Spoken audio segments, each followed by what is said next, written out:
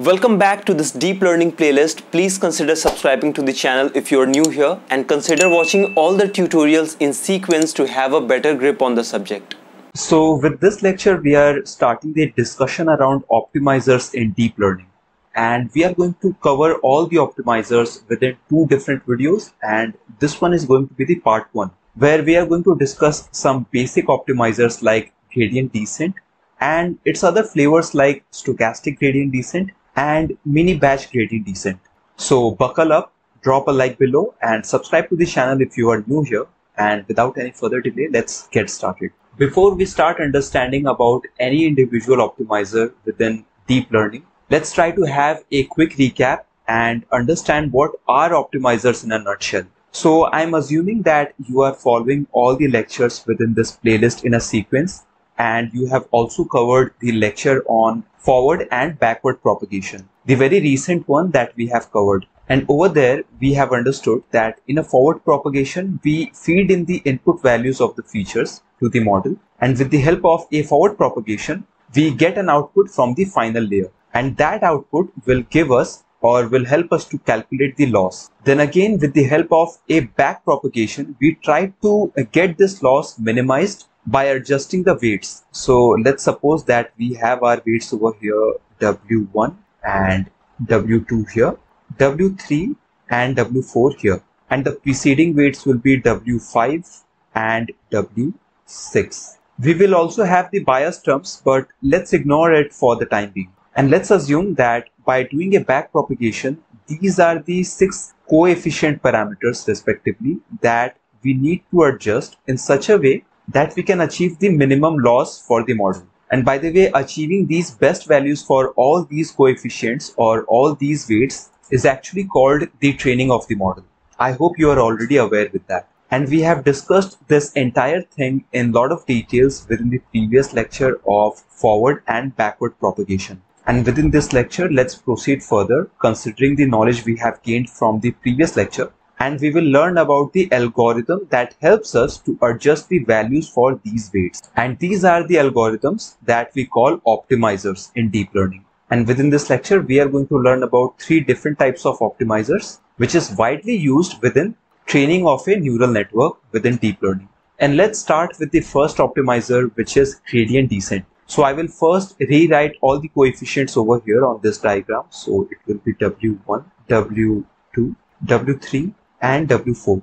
On this layer, let's say we have W5 and W6. So you already know that in order to minimize the loss, we will have to adjust the values of all the weights within the model which are being used. However, in order to keep the explanation simple and basic, we are going to focus on only one particular weight, which is W1. So whatever we understand by the optimization for W1, same idea will be applied for the weight adjustment of all the other coefficients. Now coming back to gradient descent, if we try to recall the formula, then it was W new, which means the new value for this weight W1 will be equals to W old, which was the previous value for W1, minus a small learning rate multiplied by DL by DW old. And this means what is the rate of change in the loss given a small change with the value of W old. After calculating this particular derivative value,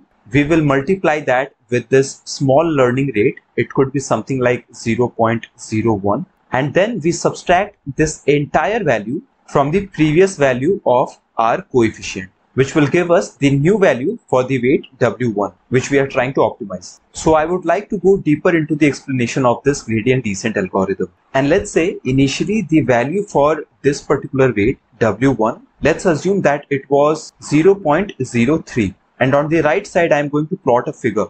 This figure is showing us the value of loss on the y-axis with respect to the value of the coefficient on the x-axis. And let's say initially when we are using this value for the W1 coefficient, let's say this value gives us a high loss value on this point. And of course, the objective is to come down towards this particular point where we have the global minimum.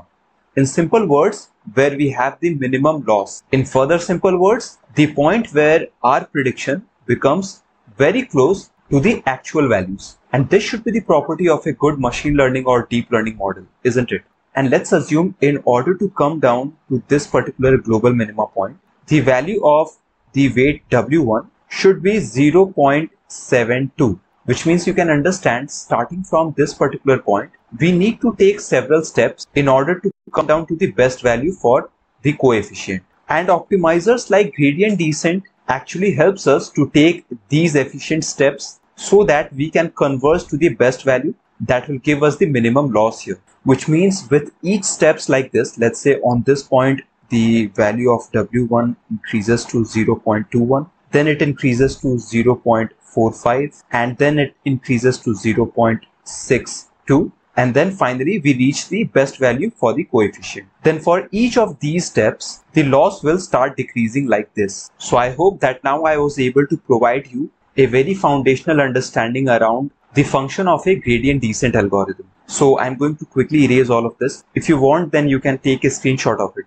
Okay, so now let's discuss few more interesting things about this algorithm. So let's assume a data set that has 50 records in total, which means we have number of rows equals to 50, n is equals to 50. In that case, let's say that we are starting with an initial guess of W1 is equals to 0.03, which we understand is not a perfect value for the coefficient, so it will give us higher loss. Using this coefficient value, we will try to do the prediction for all the 50 records, and then we will calculate the cost. So what I'm simply saying that we are going to do a summation from I is equals to 1 to 50 for all the predictions. So y minus y hat, and this will be y I and this will be y hat I. So basically what I'm saying, against each and every record, you will subtract the predicted value from the final value, and you do this for all the 50 records, and then you are summing it up. And let's assume this is a simple loss function or cost function that we are using. So this thing will give us the loss with respect to the entire data set.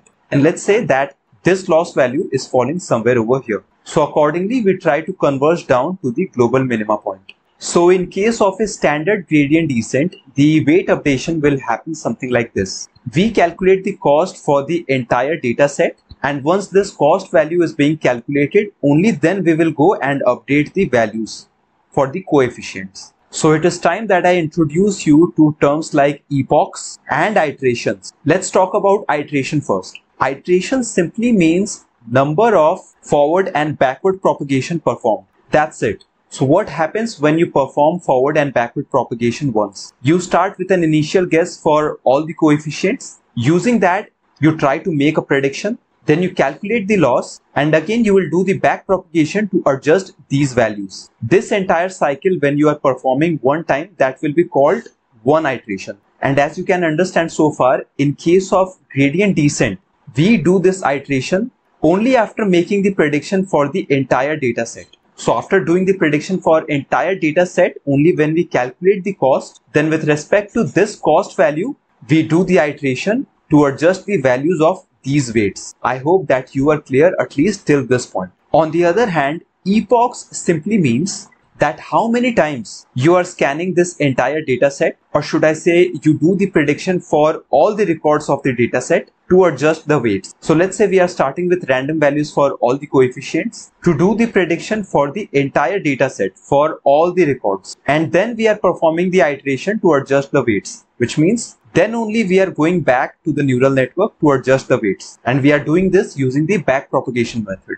And let's say you adjust your values from 0.3 to let's say 0.42. Then you do the same thing for the entire data set again. That will be called second epoch. And while training your model, you can decide that how many number of epochs you want. Let's say you want to have 10 epochs. It means 10 times you will try to do the prediction for the entire data set. And in case of gradient descent, the number of iterations performed will also be equals to 10. However, this is not the case with the other variants of gradient descent. Particularly when you are working with a standard gradient descent, only then the number of epochs and iterations will be same. However, these values will be different when you are working with other variants like stochastic gradient descent or mini batch gradient descent. So you will have a better understanding once we go ahead and discuss stochastic gradient descent. So I am going to make it a bit cleaner. So now let's explore what happens when you are using stochastic gradient descent instead of the regular gradient descent. So while working with this particular variant of gradient descent, the number of iterations that you are performing, that will be executed differently compared to a regular gradient descent. So this time we are not summing it up in order to calculate the cost, because we are going to do the iterations depending on the loss, or you can say depending on the difference between the actual value and predicted value for each and every record. So in this case, again, you get started with a random guess for the coefficient. Then you do the prediction for one particular record and calculate the loss. And let's say this loss value is falling somewhere over here. Okay, so this time you are going to do the back propagation to adjust the value of your weights in such a way that you minimize the loss for one particular record, not for the entire data set, the way we were doing previously with gradient descent. So let's say after performing this one iteration, your loss comes to this point over here. Then again, you will calculate the loss for the second record, and going by the loss value for that particular record, you will do another iteration, and let's assume that brings the loss to this point. Okay, right here. And you will be doing the same thing for all the records you have. For instance, we have 50 records within this sample data set. So the number of iteration performed will be equals to 50, while the number of epochs performed will remain only 1. And the convergence will happen something like this. If you can see the figure, it will go something like this, then like this. And going by this zigzag manner, it will try to converge to the global minima point. So previously, when we were working in order to minimize the loss with the regular gradient descent, at that time, the convergence happens smoothly like this. Okay, it converges to the global minima without creating any noise or disturbance, exactly the way we want. And why is that? Because the regular gradient descent performs the iteration, or you can say performs the forward and backward propagation in order to minimize the loss or cost for the entire data set. And this is why, because the global minima point belongs to the loss with respect to the entire data set, this is why the convergence happens smoothly in the expected direction. But see what is happening over here in case of stochastic gradient descent. Every time we are doing the iteration in order to converge to the minimum point, we are doing that with respect to one particular row or one particular record. And this is the reason we are moving in this zigzag manner. And as you can already understand, since we are moving towards the global minima point by taking these zigzag steps, or you can say by having a lot of noise with the convergence, the training of the model becomes really slow. And this is very obvious because you are wandering around the curve towards the global minima and you are not moving in a straightforward way. And additionally, when we are doing this thing for 10 epochs, in that case, the number of iterations that you will have to perform will be equals to 500. So remember when I said previously that the number of epochs and iteration will be the same when you are using the typical gradient descent. However, this is going to be different when you are working with the other variants of the gradient descent. So there is one advantage for stochastic gradient descent over the standard gradient descent, and that is due to the frequent iterations, the weight updation or training becomes faster. However, the disadvantage is it takes longer to converge to the global minima point. And additionally, one more disadvantage is when you are converging using the stochastic gradient descent, then it will not converge perfectly to the global minima point over here. Instead, it will stop its training somewhere over here at this point. And the reason is very obvious, because this convergence is happening considering the loss of an individual record at a time. So is there a way that we can use the advantages from both the variants, the normal gradient descent and this stochastic gradient descent as well? And you will find the answer with a mini batch gradient descent. So that is the next thing that we are going to discuss. So when you are working with the mini batch gradient descent, you are neither considering the entire data set in order to calculate the cost the way gradient descent does, nor you are considering only one particular record in order to calculate the loss the way stochastic gradient descent does. Instead, you divide the entire data set in different batches. So I will try to explain what I am saying. Let's say that we have 50 records within the data set, right? So we can decide that we are going to have 5 batches, each with 10 records. So this time what happens is you again start with a random value for your weights, and you will be calculating the loss for number of records that you have decided in a given batch. So let's say we are going to have 5 batches, each with 10 records. So you will do the prediction for, let's say, first 10 records. Let's say this value is 10. Okay. Then you will calculate the loss with respect to these 10 records. And then you will perform the iteration in order to adjust your weights. So in this case, if you are doing only one epoch, if you are training your model for only one epoch, then since you are doing the forward and backward propagation every time you are doing the prediction for 10 records, and there are 50 total records within the data set, the number of iteration performed for one epoch will be 5, because you are performing one iteration every time you are doing the prediction for 10 records, and there are 50 records in total. So I hope this makes sense to you. Similarly, let's say in this case, if you have decided to do 5 epochs, then the total number of iterations performed will be 5 multiplied by 5, which is 25. And using this trick of mini batch gradient descent, you can have the advantages of both gradient descent and stochastic gradient descent. And also the issue of the noise that we were facing previously with the convergence, this thing also will not be there anymore. However, it is not going to be as straightforward as the regular gradient descent. But still, since we are not using a stochastic gradient descent that was giving us a convergence like this, let's suppose like this, when you are using mini batch gradient descent, the convergence will happen something like this. Okay, I hope you can understand. This will make more sense if I erase this part. Okay, like this. So the noise has been reduced over here. I hope that you were able to gain a good understanding around all these 3 optimizers. So let's talk about vanishing gradient descent first. Let me provide you a geometrical understanding first. Okay, so assume this as the curve of the loss while you're training the model, and this is the initial loss at this point.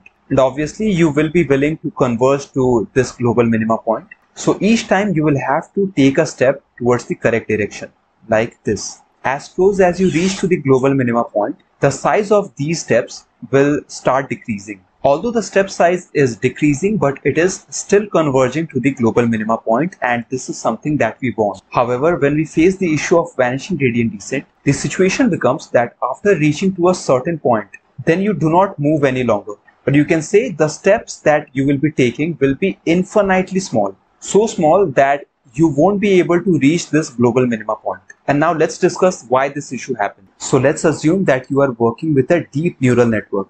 And when I say deep neural network, it means that you have so many hidden layers, something like this, okay? And let's say this derivative value is 0.1 on this layer, again 0.1 on this layer, and so on. Then in order to reduce the loss when you are performing the back propagation, to adjust the coefficient values at the input layer, using the chain rule, you will have to multiply all these values, all these derivative values within the hidden layers. And this value can become really small, something like this. And again, when you are multiplying this small value with an even smaller learning rate, then this entire product value will again become infinitely small. So what I'm saying is, this value, this particular value will become really small, something like this, maybe something like this, okay? And let's say you are trying to take an efficient step like this towards the global minima point, then this particular thing will no longer remain possible. Because let's say you are trying to achieve an efficient new value for your weights, and let's say your old value was